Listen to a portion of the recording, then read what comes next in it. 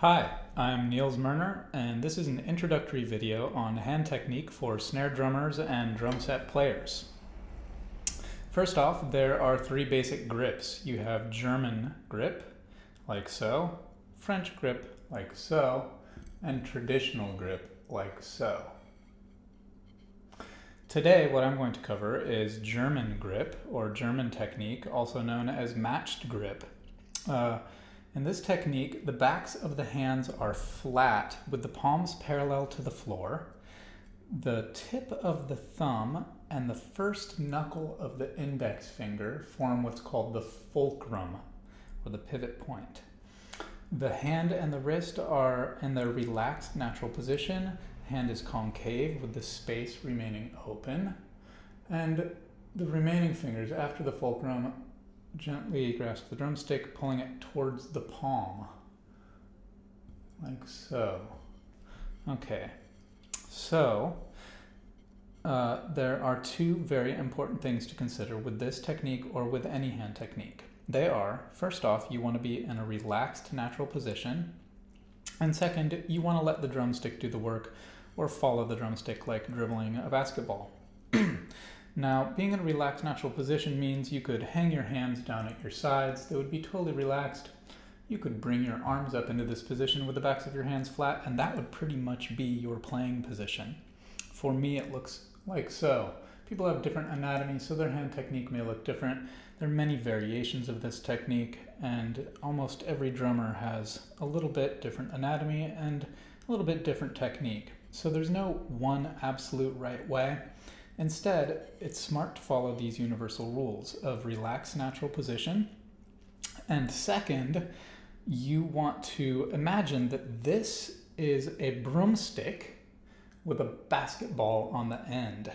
And what that means is you are going to try to dribble the basketball with the broomstick.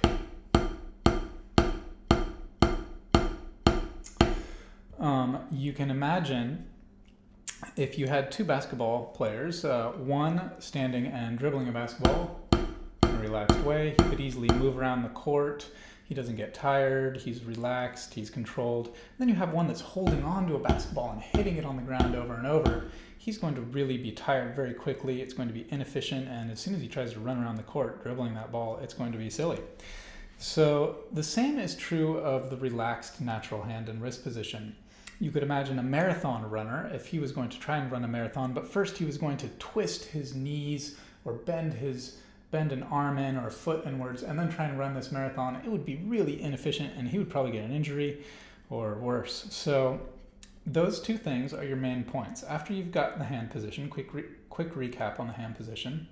The backs of the hands are flat with the palms parallel to the floor.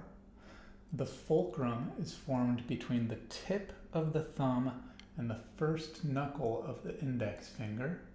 The remaining fingers are resting gently on the drumstick, pulling it into the palm. The wrist is relatively straight in its relaxed position.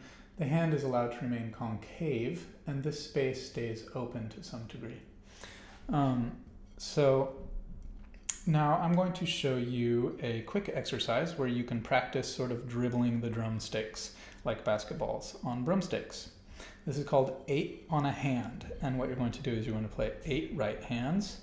1, 2, 3, 4, 5, 6, 7, 8, and then 8 left hands. 1, 2, 3, 4, 5, 6, 7, 8.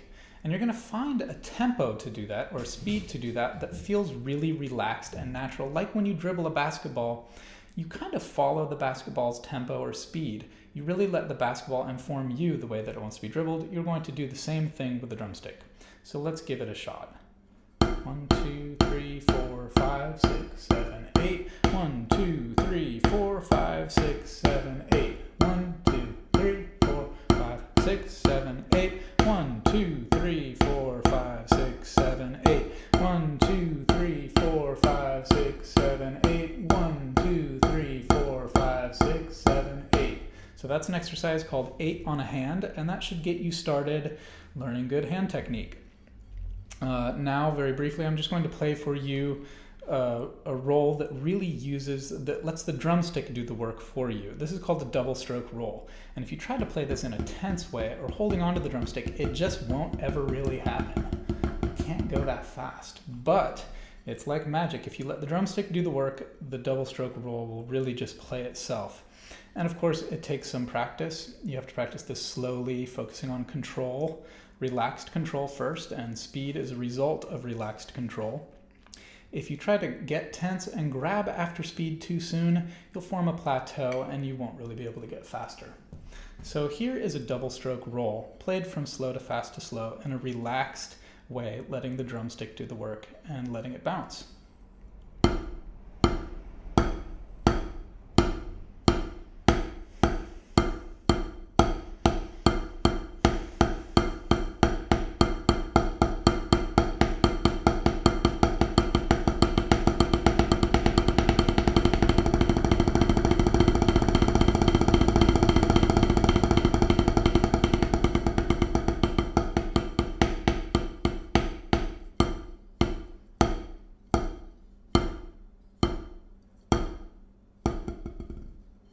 All right, I hope that that's a helpful introduction for you. If you have any questions, please feel free to comment on the video or send me an email and I'd be happy to answer them. Thanks for watching.